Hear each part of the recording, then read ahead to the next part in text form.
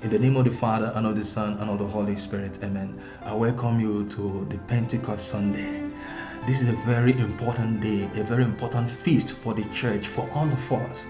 On this day, our Lord Jesus Christ fulfilled the promise of sending the power from on high upon the apostles and the other disciples who were gathered there at the upper room. He fulfilled his promise. The Lord will never promise and fail. So today we are happy to reflect on the power and the personality and the importance of the Holy Spirit. Some time ago, I came across a riddle that featured a man who was asked to make a choice between the wife and the mom, both drowning in a river, and he had opportunity to save only one of them. It was tough for the man to make a decision. In fact, he could not make anyone because he regarded the two as very important to him. In life, we have people who are important to us, or some who are more important to us, that we give them time, we give them attention, and because we revere what they possess in connection to us. So today we want to understand how important the personality of the Holy Spirit is in our lives. Is the Holy Spirit important? Is the Holy Spirit indispensable? Can we do without the Holy Spirit? More directly, we want to understand who is the Holy Spirit. What are the functions of the Holy Spirit? What are the signs of the presence of the Holy Spirit in our lives? So we begin by asking the question, who is the Holy Spirit? Contrary to what most people think, the Holy Spirit is not a thing. The Holy Spirit is not something. The Holy Spirit is a person. We understand that there are some phenomenal manifestation of the Holy Spirit, like with fire, dove, wind, force. But that does not make the Holy Spirit a thing. The Holy Spirit is the third person of the Trinity, and the Holy Spirit shares the same essence with God the Father and God the Son. That means the Holy Spirit is also God. That we see in 2 Corinthians chapter 5 verse 5. As God, the Holy Spirit is all-powerful. He is omnipotent. The prophet Micah tells us that in Micah chapter 3 verse 8. As God, the Holy Spirit is everywhere. He is omnipresent. We see that in Psalm 139 verse 7. As God, the Holy Spirit is all-knowing. He is omniscient. And that we see in 1 Corinthians chapter 2 verse 10. The Holy Spirit is also eternal as God. We see that in Hebrews chapter 9 verse 14. As a person, the Holy Spirit can teach. Our Lord Jesus Christ tells us that in John chapter 14 verse 26. As a person, the Holy Spirit can convict. We see that in John chapter 16 verse 8. As a person, the Holy Spirit can advocate. He can counsel. We see that in John chapter 14 verse 16. The Holy Spirit also as a person can help us. St. Paul tells us that in Romans chapter 8 verse 26. Next, we look at the functions of the Holy Spirit. As the third person of the Trinity, the Holy Spirit has been there since God manifested himself to us. He has been there eternally with God the Father and God the Son.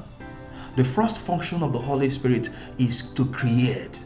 He is the creator spirit. If we go to the book of Genesis chapter 1 from verse 2, we understand that before God began his creative work, the Spirit was hovering over the face of the deep. And in Psalm 104 verse 30, the psalmist says, "Send forth your spirit, and they shall be created, and you renew the face of the earth." So the Holy Spirit is there to create. In the work of creation, we see the Holy Spirit. The Holy Spirit becomes then the breath of God. Like when God created man, making him from the dust of the earth. The Word of God says in Genesis chapter 2 verse 7 that God breathed on the man and he became a living being. That is the breath of the Spirit. In Job chapter 33 verse 4, we read that Job saying that I was made by the Spirit of God. The breath of the Almighty brought me to life. So my dear friends, not only human life, life generally comes through the creative force of the Holy Spirit. Holy Spirit is always there at the creation of life, and also at the point of recreation and renewal of life. Another important function of the Holy Spirit is His abiding, permanent residence amongst us, His permanent presence amongst us. Remember, in the promise our Lord Jesus Christ made to His apostles, if you go to John chapter 14 verse 16, He said, I am asking the Father to send the Holy Spirit, the advocate, to be with you forever. So that means that the Holy Spirit become a permanent resident among us. And that becomes very important because we can't function without the Holy Spirit. The Christian life is impossible and impracticable without the Holy Spirit. No wonder the apostles had to stay in Jerusalem as the Lord instructed them in Acts of the Apostles chapter 1 verse 4. Do not depart Jerusalem until you receive that power from on high. Except you get that power, you cannot function. The third work of the Holy Spirit is to give gifts. God is a giver. The Holy Spirit is a giver. In the manner of God the Father who gave us His Son, and in the manner of the Son who gave His life to us. We see that in Matthew chapter 20 verse 28. The Holy Spirit gives, and He gives His gifts.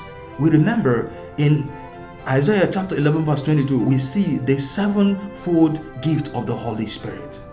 The gift of wisdom, knowledge, understanding, counsel, fear of God, piety, and courage. This is what the Holy Spirit gives us. St. Paul tells us about the gift of the Holy Spirit shown in the functions, in various functions in the church. In 1 Corinthians chapter 12 from verse 1 to 11. He also tells us about the fruits of the Holy Spirit in Galatians chapter 5 verse 22. So the Holy Spirit is there to give us gifts that will help us to function effectively in our Christian life. Now we look at the signs of the presence of the Holy Spirit in our lives. We remember that when the Holy Spirit came down on the apostles on the day of Pentecost, as we see in Acts of the Apostles chapter 2 from verse 1 to 11, they were filled up, and there were some manifestations like the fire coming down upon them, tongues of fire. They spoke in tongues. There was this wind. Does it mean that these are the only signs that show the presence of the Holy Spirit? No. Because the Holy Spirit is coming to stay with us forever. It doesn't mean that when the Holy Spirit comes, there must be fire. When the Holy Spirit comes, there must be people speaking in tongues. No, there are enduring indicators of the presence of the Holy Spirit in the life of a Christian. One of them is joy and thankfulness. When we have the Holy Spirit in us, we are filled with joy. We remember St. Paul telling us in Galatians chapter 5 verse 22 that joy is one of the fruits of the Holy Spirit. Our Lord Jesus Christ in Luke chapter 10 verse 21, rejoice in the Spirit and thank God for revealing certain things to mere children and leaving it out from the rich and the learned. So the presence of the Holy Spirit leads us to joy. Joy is different from happiness. Joy is not dependent on any external factor. Joy is not dependent on something out there. Joy is within. We can even have joy when we are suffering. And this is the fruit of the Holy Spirit in us. And we are thankful when we have the Holy Spirit in us. We are thankful to God. We are thankful for life. We are thankful for many things. Even when we are besieged by problems, we are still thankful. It is the Spirit that helps us to be thankful to God. Another indication of the presence of the Holy Spirit is that the Holy Spirit helps us to submit and to witness. So there is submission and witnessing as indicators of the presence of the Holy Spirit. John chapter 16 verse 13 tells us that the Holy Spirit leads us. It means that whoever is led by the Spirit submits to God. And that is why James will tell us to submit to God. So we are submitting to God so that we become witnesses. There is no way we can become witnesses without first of all submitting to God. That was why our Lord Jesus Christ told them to wait for the Holy Spirit. It is only when the Spirit comes and you allow the Spirit to lead you, then you come out to become witnesses. And that was what happened on the day of Pentecost. When they received the Spirit, they submitted to the power of the Spirit. Then St. Peter will come out to preach the word of God to a lot of people and converting about 3,000 people. He was witnessing. So the Spirit helps us to bear witness. It helps us to recount, to validate our faith in God by giving testimony that what we have in us is coming from God. Another indication of the Holy Spirit in us is prayer. The Spirit helps us to pray. St. Paul already told us that in Romans 8:26. The Spirit helps us in our weakness when we can't pray effectively the way we should pray. The Spirit comes to give us utterance that are beyond words. God is Spirit. And prayer is the only way we can connect with God. And prayer is a spiritual activity. Our Lord Jesus Christ told us in John chapter 4 verse 24 that the true worshippers of God are those who worship Him in spirit and in truth. So you now see the power of the Holy Spirit, the indication of the power of the Holy Spirit in us when we pray. It takes the Holy Spirit to pray. It takes the Holy Spirit to talk to God because God is Spirit.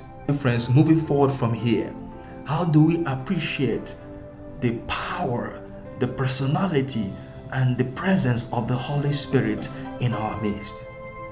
Each time we celebrate the Pentecost feast, we have a new opportunity for renewal, a new opportunity for turning things around in our lives.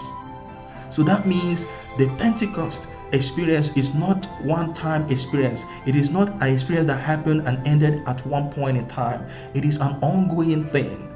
There should be an ongoing Pentecost in our lives, an ongoing Pentecost experience in our families, in our places of work, in our interactions, and especially in our relationship with God. We should be renewed. There is no time that we need the Holy Spirit more than this time that the world is becoming so helpless and hopeless. We need the redeeming power of the Holy Spirit. We need the renewal and rejuvenating power of the Holy Spirit to empower us anew to face the challenges of the time. We need a new teacher to lead us to the truth. We need a new guide to guide us from darkness into light. We need the Holy Spirit to enlighten our minds, to give us clarity to see things the way God wants us to see them.